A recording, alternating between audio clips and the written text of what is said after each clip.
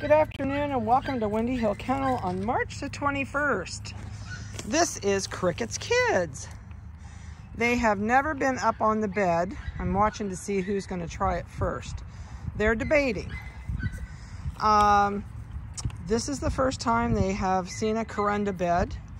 My other dogs are all used to them. They just came to the house this week and they're not, oh, they're first one up on the bed. How about that? That's pretty cool. That's the boy. That's the dark one. And they're kind of not sure about everything just yet. First time out here with toys. And he says, oh, I think I can do this again. He says, up, I'm up. He says, oh, how do you get off this thing? Never done it. Oh, I think he's got a green collar on if I'm, oops. He says, oops, that's not the way to do it. Whoop, made it. So I did some weights for you. It's after 5, everybody's gone. I was gonna wait till tomorrow and I thought, no, it's supposed to rain. So I'm gonna try and cram a couple of these litters in tonight so we can get videos before we have the junky weather. It is so pretty here today. Oh, oh, oh, look at there, we got 2 up. The little female says, I think I can. Yeah, there she made it. There she made it. Now dismount probably won't be pretty. Nope, not too bad. Once they discover these beds, they love them. I absolutely love these. I'll tell you, these are probably close to 10 years old. They're guaranteed for the life of the dog, and this one is the only one that has an injury. That little corner has a little tiny tough spot that one of my adult dogs had just enough of a crease there. They chewed a hole in it about 4 years ago, and nobody's ever bothered it since. I love these things. They're expensive, so don't choke when you go to the site. If you just type in Corunda dog beds, they make different covers. These are the commercial covers. A lot of shelters and dog pounds use these. They don't hold water. You can wash them. They drain right off. So they're awesome. They really are. But the dogs love them. They either play hide and go seek under them or they play King of the Hill. And it becomes a great source of noise in the garage when they're all arguing. Of somebody goes under and their tail's sticking out, somebody else is going to grab that tail and try and pull them back out. So, oops. But, so I did some weights for you. So let me zoom out because otherwise I can't look at them and do this at the same time. The buff colored female out here is who over there on the right all by herself, coming towards me.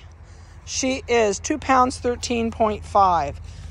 I think she will make 3 pounds by the time they're due to go in and be spayed and neutered. It's iffy. My vet, if they're really small, she usually won't do it. But the boys in here, I am going to have done. So the male, which is the buff male that I left, he's the green collar trying to get up on the bed right now. He is 3 pounds, 2.5. Absolutely big enough. Males are super easy to do. Females are a little tougher. That's why she likes them to be a little bit heavier. The dark colored male out here is the one that's going under. Nope, he's one behind the little Tyke's slide. There he is. He's back there around the corner listening to the dogs bark. He is 3 pounds, 2 ounces. He is being neutered also. The female, which is the dark one with the little neon pink collar, she's right there. The farthest, never mind. She's all by herself on the right of the toy. You can see her little butt sticking out there. The male has decided to get on top and growl at her. All right, so she's the only one left over there, and of course you can't see her right now. She weighs 2 pounds, 11 ounces. I doubt if she will be able to be done. The other female is iffy, but I think we can. So I just kind of want to give you a heads up. If they're not being done, they can go home on the day they hit 8 weeks old or anytime thereafter. But, and my vet is leaving town again, which is just irritating as all get out. So she's going to be gone from the first part of May till the end, I'm sorry, the first part of April till the end of, the 5th of May, I think is when she's coming back. It's almost a whole month. I don't know where she's going. I hope she has a good time, but it's tough when you, I don't blame her. I mean, she's my age. She's been a vet her whole life. Husband's gone. He died a few years ago, and she works her butt off. So she is now showing field trial dogs. She has golden retrievers, and she trains And as of this spring, she had second top dog in the U.S. So she's done really good with it. And I know she likes to beat the pants off the guys she competes with, because there's not very many women doing field trials. So all these guys are doing super good. They had a bath yesterday. Toenails were cut today. They're all in the house with me. Actually, Cricket dried up on her own, and there really wasn't any weaning involved. They weren't still nursing. So they all came to the house at the same time. Whoop, that was not a good dismount. So they're in the house with us. We are doing cottage cheese every morning in a separate little bowl. And I suppose we put about 3 tablespoons in there, and then between the 4 of them, they clean that up. We probably will increase that as their appetite increases, probably about a tablespoon or 2 per puppy. They are on their vitamins. They're doing great with that. They're doing great with clipper desensitization. Desensitizing. Let's go that route.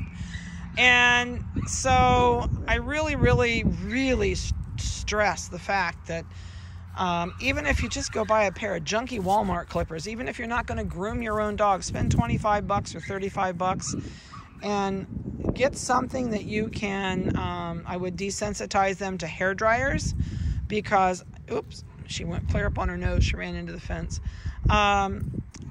Even if you're not going to groom your own dog, you inevitably will give it a bath. So if you teach them to let you use a hair dryer on them, they're not going to mind what they have done at the groomers. The same thing with bathing. You know, give them a bath at home. Rub them really dry. If it's cool weather, teach them to use the hair dryer before you start giving them a bath, so they don't freak out on you and turn into Cujo. But if you hold it way back away from them and just let them hear it run. Oh, there she goes up the slide. Guess we've got quite a bit of a shadow in there, don't we? It's hard to see them.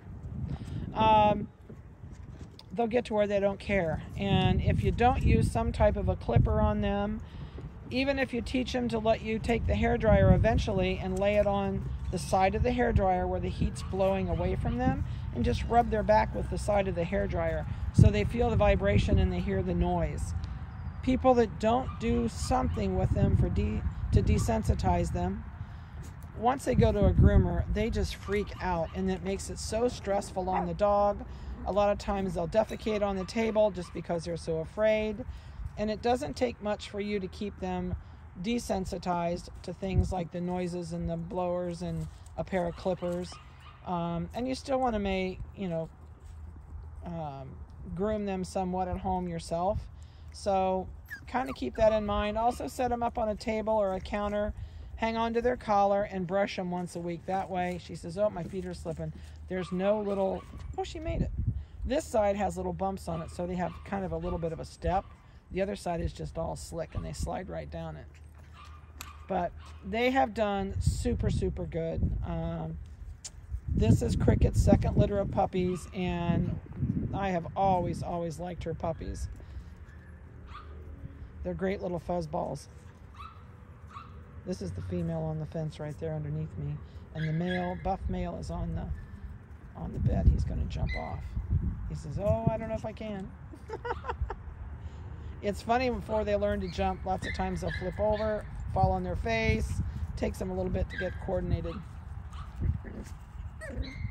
They're having a good time out here this afternoon. Oh, they're discovering me standing here. That's the little dark colored male, and the little female dark one is coming up on the other side.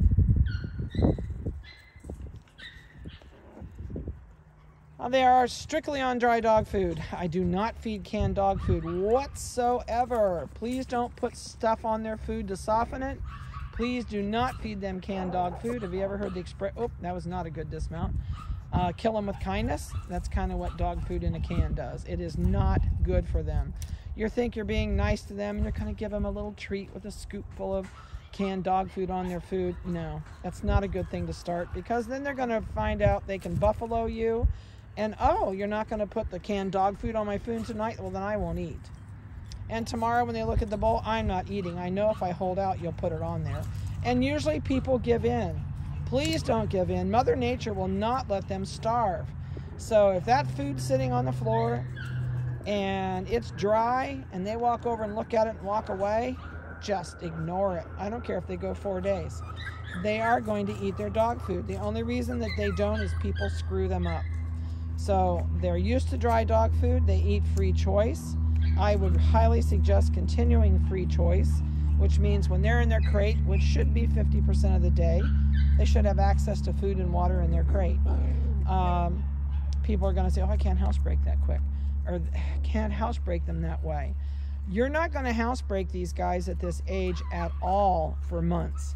You can get them in the habit of going out. You can get them on a routine of about every hour and a half out the door. They have a smaller bladder. They have a smaller hold time before they have to potty. And every time they wake up, they're going to piddle in about the first 15 minutes. So if you get them used to going out the door about every hour and a half, you'll get them in the idea that, and they won't want to potty in their kennel. But for the first 2 weeks, please just let them get used to you, your house, get them on a schedule. I know it's tempting to have them out with you all day, but truthfully, you'll regret it if you do that. You've got to get a schedule set up, get them used to their crate. They're used to a 5x10 kennel here. He says, oh, I think I can make it. I think I can. That side's the slide. I love it when they think they can get up there. Oh, he says, I'm going to make it. Yay, made it. That's so funny. So, I mean, be kind to yourself and kind to the dog. Get it on a schedule. It's fine to play with it, hold it. Don't let it sleep on your lap. Don't let it sleep on the floor in the cute little bed by the fireplace and have one of those fireside moments. Put it in the kennel. Let it learn that, oh, this is a great place. This is my house. And you'll find that when they get older and the crate door's open and they're tired, they'll go get in bed. Once they learn your family's schedule and they're tired at the end of the day, they'll go get in their bed. Unless they're used to sleeping on the couch or in your bed. And it's fine to let them sleep in your bed, but don't do it till after they're a year old. Get them house trained first. Realistically, you are looking at least 8 months old to have these guys to be able to trust them. And that's not 100%. That's possibly by 8 months old. You may tell somebody, oh, they were house trained by 5 months old. No, that's you that knows when they're going to potty. That's not the dog telling you it's got to go to the door. So anyway, that's my dog food, or my dog food and potty lecture and crate lecture. But do buy them a crate that's at least 36 inches long. Please don't get them a tiny crate because it's a tiny puppy. Make it 36 inches long. That way when you're not home, they'll go in the back of that kennel and they'll go to the potty. And the other thing is, don't make yourself not go do family things with this dog. It can be fine for 8 hours in that crate. It's got food, it's got water, it's got a toy that you put in there before you left. Go do whatever you need to do. Enjoy your family on the weekend. The dog will be fine when you get home. So, whoop, down it goes. If you have not booked in for puppy pickup, if you want to call me, especially on the boys, I can tell you the dates we're going to get them neutered, and possibly the one female. I'll leave that up to the vet. The little female, I don't think she'll do. So that one can go home at 8 weeks old. I know you're going to cry, aren't you? I'm not going to pick you up. So if you have any questions, please feel free to call me as always. They're doing super good. And I'm trying to scan over there and let you see this one. They're always coming back over. So I hope you've enjoyed their video, and we'll see many of you soon. Whoops, he says, I'm going up. She says, I'm going to follow him. Oops, down they come. If you are getting one of these puppies and you have not joined, there is a Facebook page called Windy Hill Puppy Parents. It's a great place to go. I would say 90% of our clients post there. You can ask questions there. You can talk to them about, us. If you're thinking about a puppy and you want to know a little bit more about us, you can also go to my Facebook page for Windy Hill Kennel, and you can join that Facebook page, but I honestly don't have time to do a lot of posting. I'm going to try this summer, but Windy Hill Puppy Parents is very active, and all those people that post on there have been here or had their puppies shipped to them. So have a great day. It's a beautiful day today. I hope you got out and enjoyed the sun if it was nice in your area. And God bless. Have a safe week. We'll talk to you later.